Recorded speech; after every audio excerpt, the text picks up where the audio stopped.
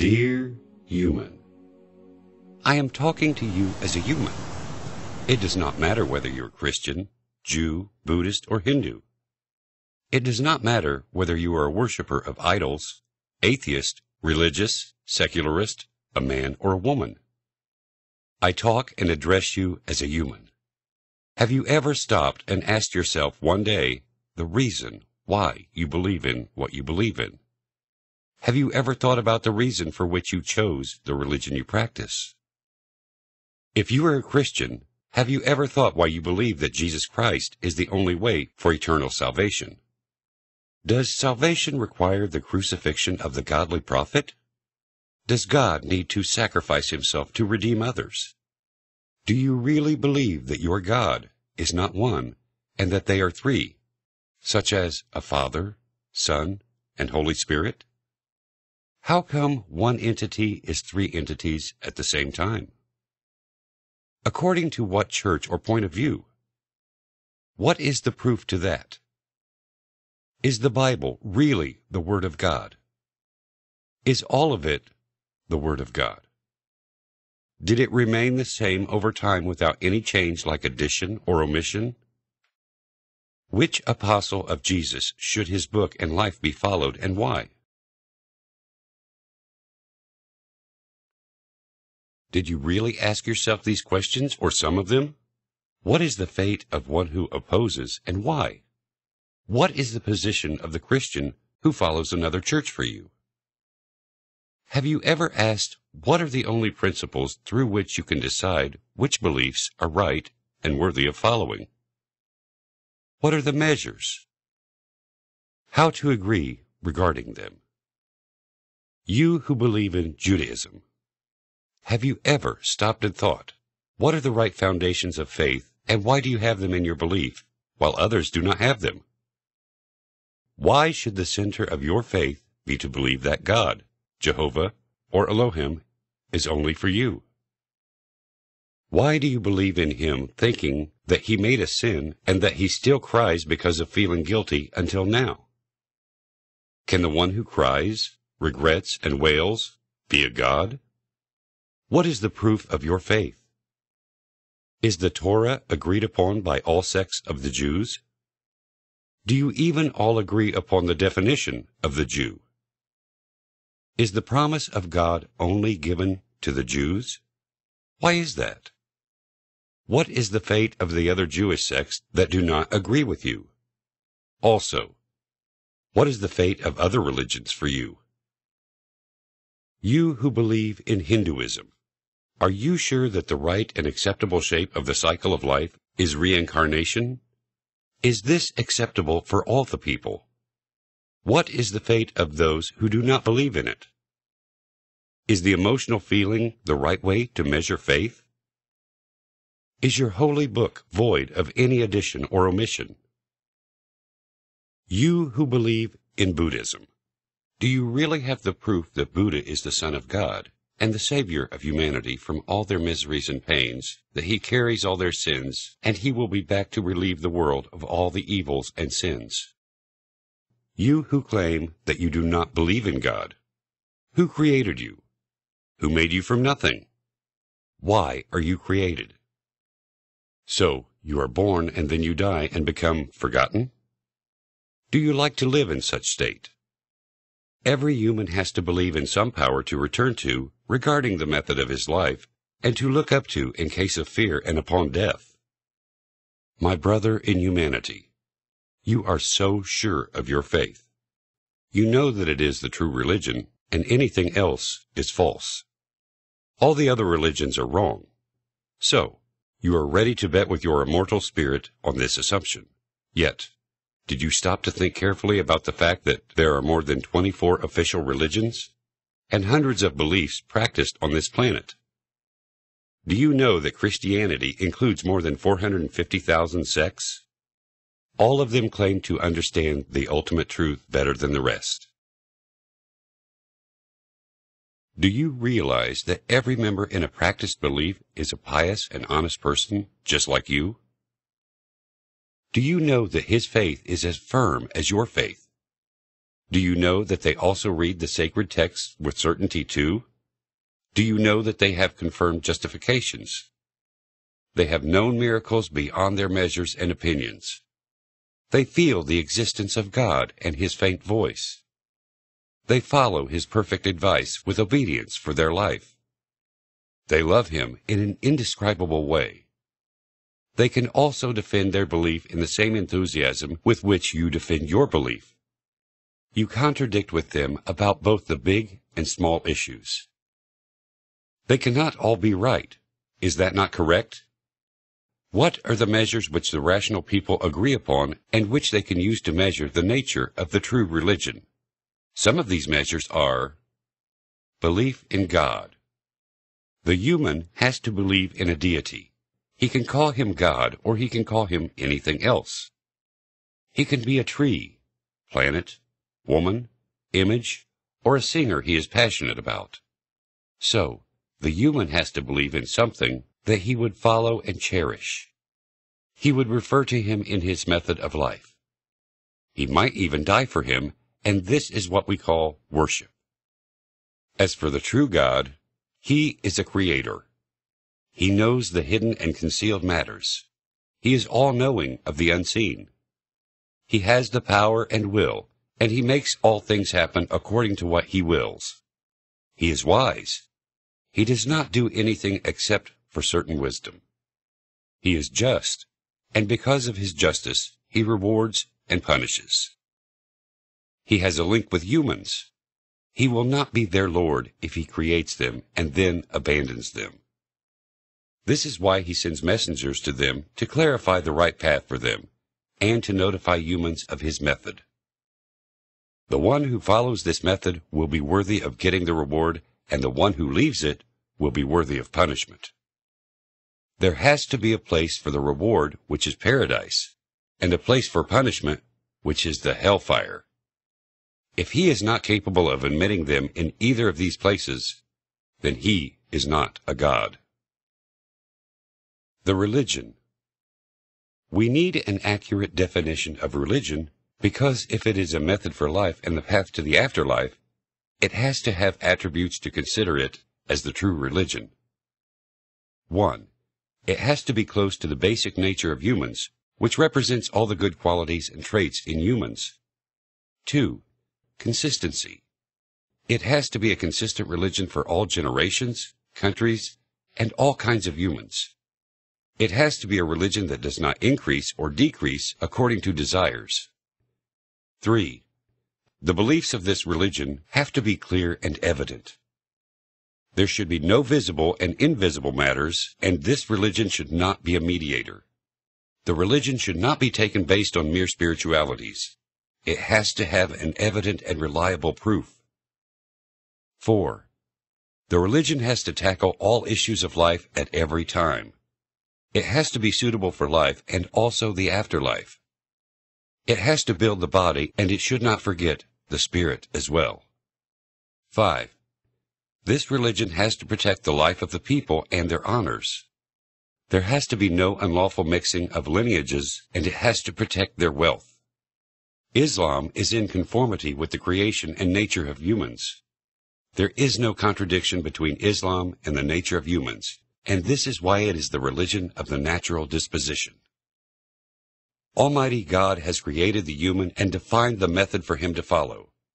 This method is commensurate with the nature and needs of the human. This method is the religion. Whoever does not follow this religion will be in a state of chaos, instability, and spiritual and psychological discomfort, in addition to the torture in the afterlife. The Islamic religion has clear beliefs. It is not satisfied with establishing the commands and teachings by abstract obligation and strict dictation. Islam does not say like other beliefs, believe blindly, or believe then know, or close your eyes, then follow me. Islam does not only address the heart and spirit and depend on them as a foundation for belief, it also explains the matters with evident and convincing reasoning, clear proof, and true justification that persuade the mind and reach the hearts. The Koran is the book of God and His words. It did not change despite the passing of hundreds of years and despite the dissimilarities among countries and civilizations. It is still the same as it was revealed. It is still leading the Muslims in their worldly life and their path to the afterlife. The Koran establishes proofs about the matter of divinity from the universe, the spirit, the history of the existence of God, His oneness and completeness. It also establishes proofs in terms of resurrection. It proves the potential of creating humans, creating the heavens and the earth, and reviving the land after her death. It shows God's wisdom through justice in rewarding the good doer and punishing the bad doer. The Islamic religion is complete for all matters of life. It is flexible because it is close to the human nature, which God has created humans according to her rulings. There is no Muslim that does not know the signs of the truth. The universe leads him to the oneness of God Almighty. What the messenger, peace be upon him, brought proves his truthfulness and prophethood. The Muslim knows quite well that whoever said that God is the third of three is misleading and astray. Also, who said that God felt tired and rested on Saturday after the creation of the heavens and the earth is a misled disbeliever. The Muslim also sees clearly the disbelief of the idol worshippers and their delusion. The deluded atheists are even worse. The human does not know the truth about his spirit and being. He does not know the future that he will face, and this is why the human being was not able to put permanent legislations and laws to fit every time and place. But the Almighty Creator is the all-knowing. He is the fully aware of the creation of humans. He is the all-knowing of what happened in the past, what happens in the present, and what will happen in the future. This is why no human can bring a permanent flexible Sharia or legislations that would fit every time and place, unless this human is a messenger from his Lord. Is it enough for us that our Islamic Sharia has ruled different cultures, in different countries, and at different times for hundreds of years? There has been no problem without a solution in this honorable Sharia. Now, at our modern time, the time of quick developments and outstanding innovations, this meaning is confirmed clearly. Our Sharia proclaimed herself even more in our time, despite the weakness of her people, because Islam conforms to the requirements and needs. Islam can develop without any decay over the centuries. Islam keeps its complete strength of life and flexibility. Islam is the religion that gave the world the most established and affirmed legislations. The Sharia of Islam surpasses any other legislation on the face of the earth. Make these words a starting point. Keep looking. You will arrive through your nature, heart, and mind to God, the perceiver, the initiator, the one and the creator of everything, because you are looking for the religion that would lead and introduce you to Him.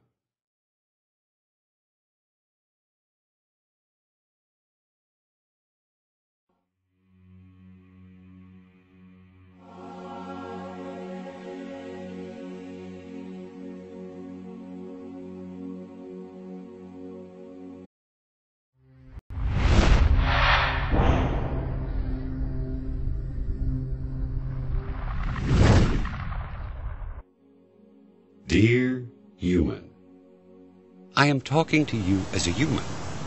It does not matter whether you're Christian, Jew, Buddhist, or Hindu. It does not matter whether you are a worshiper of idols, atheist, religious, secularist, a man or a woman. I talk and address you as a human. Have you ever stopped and asked yourself one day the reason why you believe in what you believe in? Have you ever thought about the reason for which you chose the religion you practice?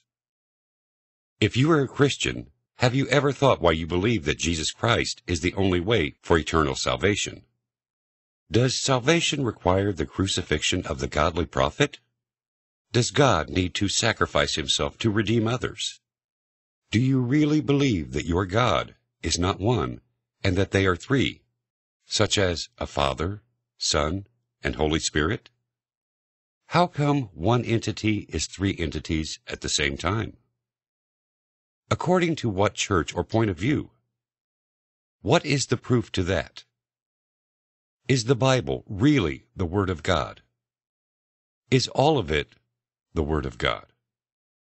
Did it remain the same over time without any change like addition or omission? Which apostle of Jesus should his book and life be followed, and why?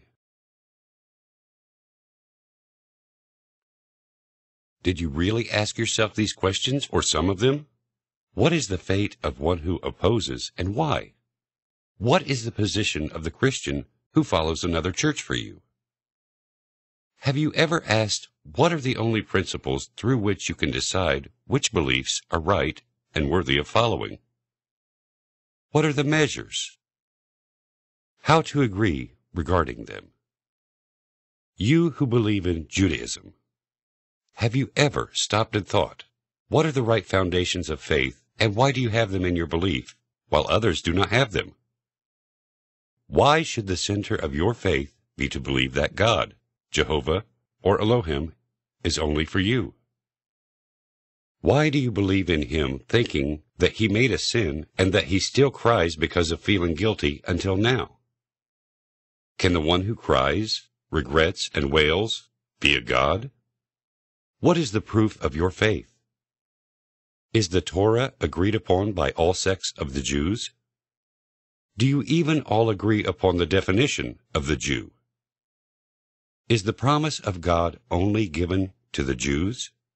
Why is that? What is the fate of the other Jewish sects that do not agree with you?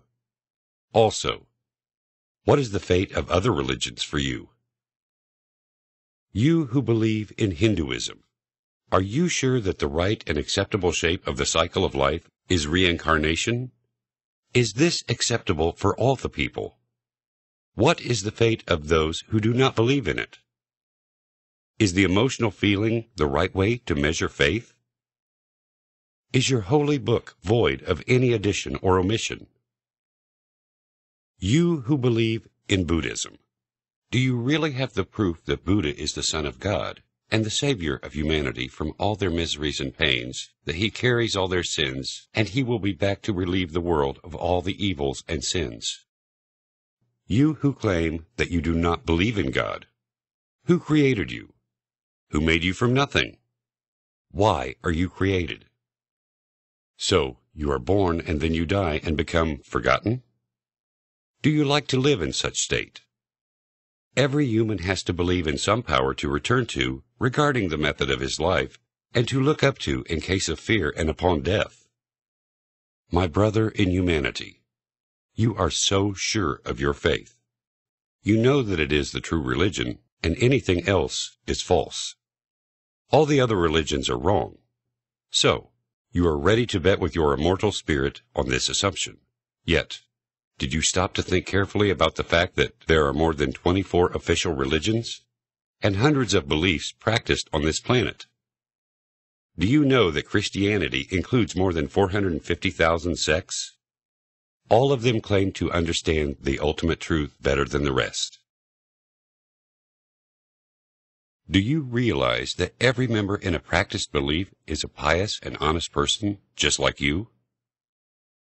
Do you know that his faith is as firm as your faith? Do you know that they also read the sacred texts with certainty too? Do you know that they have confirmed justifications? They have known miracles beyond their measures and opinions. They feel the existence of God and his faint voice. They follow his perfect advice with obedience for their life. They love him in an indescribable way.